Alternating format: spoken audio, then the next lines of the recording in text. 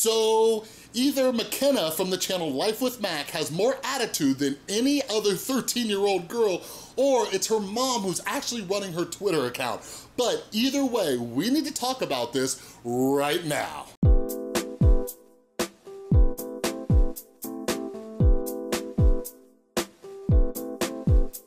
What is up, everybody? This is Chris from The Rewired Soul, where we talk about the problem, but focus on the solution. And if you're new to my channel, what I like to do is take different topics that are going on in the YouTube community and try to see what lessons we can learn from them. So if you're into that stuff, make sure you subscribe and ring that notification bell. And something that I'm very, very passionate about is mental health. All right, so I am currently writing my follow-up book to Rewire Your Anger, and it's called Rewire Your Anxiety. So if you struggle with anxiety, I have been going to town on that book today. So make sure you're following me on Instagram and Twitter at The Rewired Soul. All right, I just posted this over on Instagram, and I put something on my community tab. I'm in the process of writing the book, and I'm trying to get feedback from all of you on some topics and everything like that. And if I use what you recommended, then you get a free copy of the book. So follow me on Twitter and Instagram at The Rewired Soul. All right, so to get this thing started, why do I even know who Life with MaK is? So those of you who haven't been following along, here's how I came across Life with MaK. So I made a video about this about maybe a week ago, and Life with MaK, she is a 13-year-old girl, and she has an ASMR channel, all right? Now, a lot of that video wasn't describing what ASMR is, and ASMR can be very, very, very, very beneficial to people when it comes to sleep, calming their anxiety, and things like that, all right? But anyways, the debate was around YouTube kind of censoring her because she is a 13-year-old girl. Some people are sexualizing that content, you know, and things like that. So it's a tricky situation. Now, I have been reading all of your comments, and I have been getting a lot of input from people who are more familiar with ASMR than I am. So I have been listening, and I don't know, it's a tricky situation. It's a very tricky situation because at the end of the day, we have to make sure we're protecting our kids, you know what I mean? So anyways, I do want to talk about how I've been following her on Twitter, and I've seen some behavior that I want to talk about, okay? Because Life with MaK actually saw my first video, and she commented. So I was going to reach out to her, so I started following her on Twitter. But anyways, I'm sitting there, I'm looking, I'm like, oh my God. Like, seeing this little girl put people on blast, especially like support personnel, I am like, sweet Jesus, all right? And here's the thing, again, like I said in the intro, I personally believe that it is her mom who is running that Twitter account. If not, Mama MaK, you need to get your girl in check, all right? Like, I was just telling my beautiful girlfriend Tristan, I'm like, if I ever saw my son Dylan talking to people like this on Twitter, whether it's people or customer service representatives, oh, hell no, all right? But anyways, on the screen, you'll see a few tweets.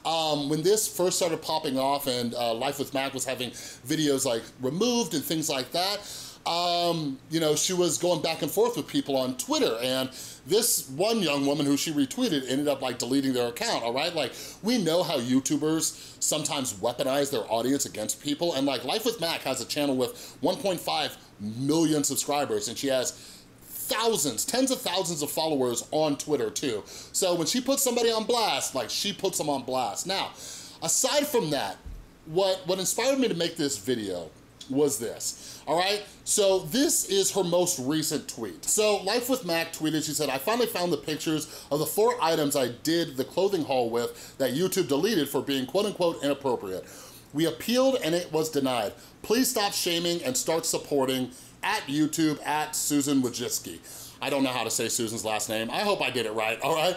But anyways, that wasn't the issue. So all YouTube did was say, we'd like to look into this for you. Mind sharing the video URL with us? Thanks. That's all they asked. They asked what the URL was, all right? So she retweeted this and said, thanks, but I already appealed and lost my long-term sponsorship with them. Besides, you are completely missing the serious point. Maybe look into the real issues like the discrimination and cyberbullying that you manually reviewed and approved, or reach out to me to discuss. Okay, so here's the thing, okay? This is why we're talking about this. Like, if any of you have ever worked in any kind of like service industry, like, you can let me know down in the comments below. Is there anything worse than someone snapping at you for something that you have no control over, especially when you're trying to help.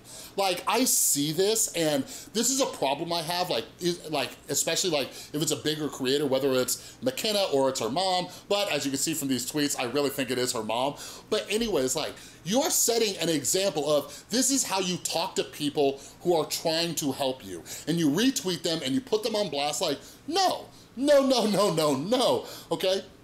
So I started out in the car service industry, working at car dealerships, so I was a service advisor. For those of you who don't know what that is, when you buy a brand new car and that POS breaks down, I'm the guy you come in and yell at. So I've had people like come in and scream at me like I built their damn car when all I'm trying to do is help. And like, here's the thing, like, I get it. I get it. When we're emotional, when we're frustrated, when things aren't going our way, we want someone to blame. We want somebody to freak out at, all right? But typically, this only makes things worse, all right? Like, think about it. Think about it for just 1 second. Like, when I was working in customer service, like, when people came in just guns blazing and screaming at me or sassing me or giving me attitude, like, do you think anybody wants to help you when you're acting like that, right? Like, think about this. Like, have you ever seen somebody like acting ratchet, like at a restaurant, like yelling at the waiter or whoever it is? Like, let me tell you this. People who I am not gonna cop an attitude with are people making my food. That is for damn sure, all right? This is why it is so important to keep our emotions in check. And trust me, like, it's easier said than done. It takes work. This is one of the million reasons why I practice mindfulness meditation. Like, I need to get my emotions in control because I used to be that dude. Back when I used to have a ton of anger issues, I used to call up different places and call and cuss and scream and yell and just give them attitude and sass and everything. And then I would wonder why nobody wanted to help me, right? How come nobody worked with me? Like in Life with MaK's tweet, like, oh, talk to me and we'll work this out. Like, well, maybe don't put them on blast. You know what I mean? Like, it is just insane. And here's the thing. Like, they say it's easier to catch flies with honey than it is with vinegar. And I'll tell you this, like, it makes people's day when you treat them like fellow human beings. I cannot tell you, and this is a story I have not shared publicly, but I'll share it with you right now. All right, so my son's mom and I, we've been separated for a long time. We have an amazing relationship or whatever, but part of separating is that one of the parents has to pay child support. She has him a majority of the time, so I pay child support, all right? Now, when I first got sober, there were some issues, okay, because I wasn't working, and about a month or two ago, out of nowhere, I woke up and just thousands of dollars were missing from my bank account. Like, literally thousands. My anxiety started going crazy, my anger was going crazy, and I wanted to drive down to the child support office and be like, what the hell happened, all right? Because I knew it was an error on their end. So I went down there and I just sat there calmly.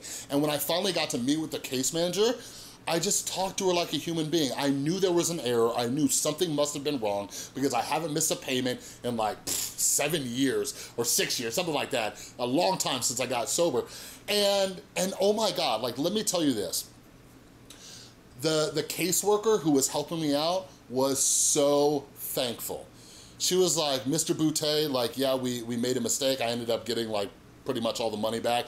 She's like, we made a mistake. I'm really sorry about that. She's like, but I gotta tell you, she's like, the fact that you came in here and you didn't like yell at me or scream at me, like most people who come in here and their account is just like been depleted of thousands of dollars, they come in here screaming at me. So thank you, Mr. Boutte. And I'm like, you know what?